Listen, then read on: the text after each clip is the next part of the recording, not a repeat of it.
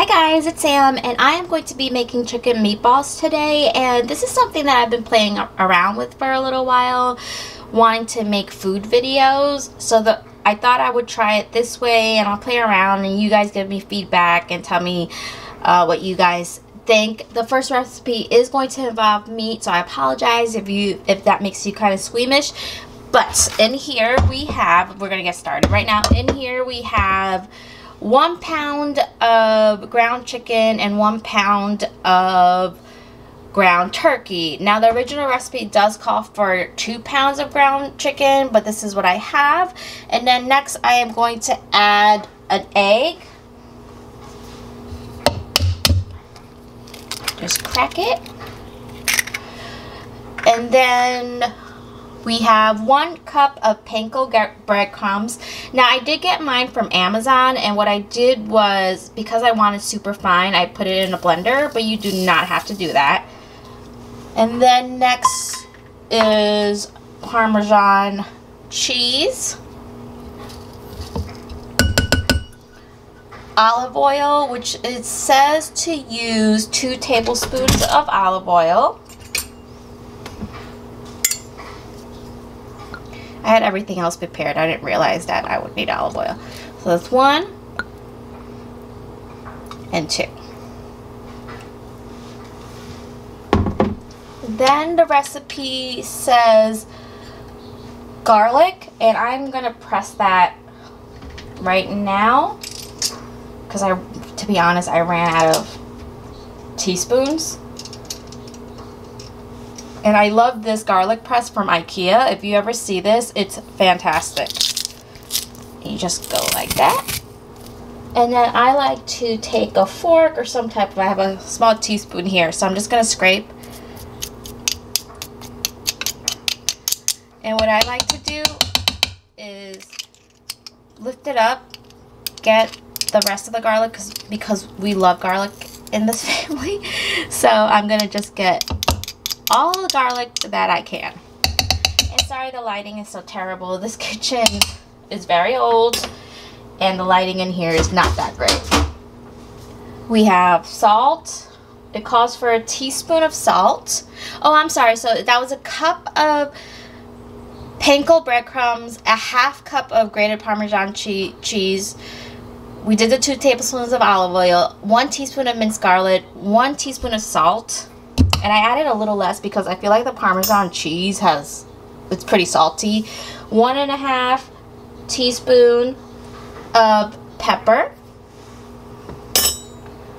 1 teaspoon of dried Italian seasoning, and has stuff like basil and oregano.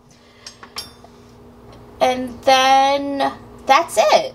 What I recommend doing, and I'll do this off camera so that it's not gross, is I'm going to mix by hand and roll them into little balls, and I'll show you what they look like.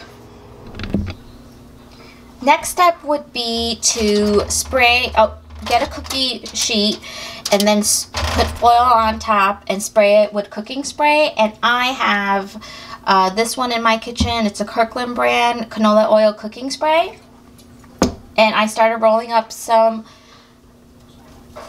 meatballs, and I take about this much, so you can see here, and then I just start rolling it. And I mean, as long as they're about the same size, I'm not too concerned. So I'm going to make these, line them up, and then you'll see me again when I put them in the oven. I was able to make about 27 meatballs. Not about, it's exactly 27, I counted. And they're all pretty much uniform in size. Maybe these 3 are a little bit big. And I know I had mentioned earlier I really don't care about the size, but you do want them to be somewhat uniform, just because if one is bigger or smaller, they're going to cook differently. So they're all about the same size. And I'm going to put them in the oven now. Here we are at the oven. I do have to go downstairs to the basement just because that's where my oven is for now.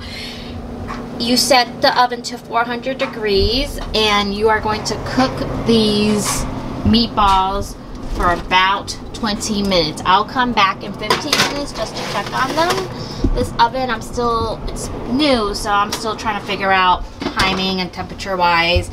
Yeah, so I will set the timer.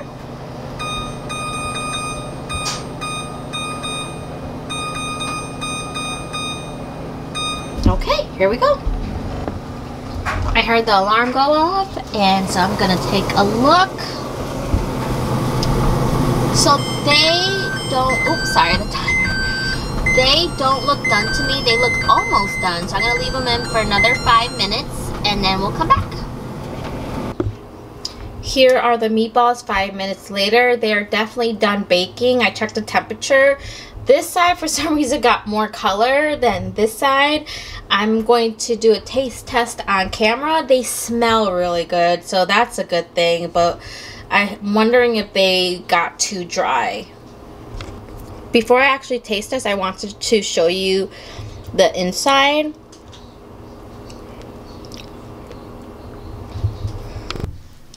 Okay, here I am about to try the meatball.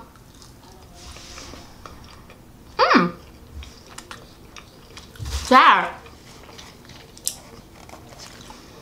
is quite tasty. The outer layer is kind of crunchy, and the inside, it's not too dry. I think I might have went 1 to 2 minutes over the time, and it was within the 20 minutes that the recipe calls for. I should have probably taken them out at the 15 minutes. I just get nervous about cooking chicken and making sure that it's fully cooked, but then you run into the risk of it drying. So while it's a little dry, it still tastes really good. I'm going to serve mine tonight with some pasta and tomato sauce, kind of like a take on spaghetti and meatball, or spaghetti and meatballs. And these are really tasty. I would definitely make these again. I hope you guys enjoyed this video. Please send me recipes of your favorite meals, whether it be vegan, vegetarian, meat. I love it all, and I'm always looking for new recipes. I hope you guys enjoyed, and I'll talk to you soon. Bye.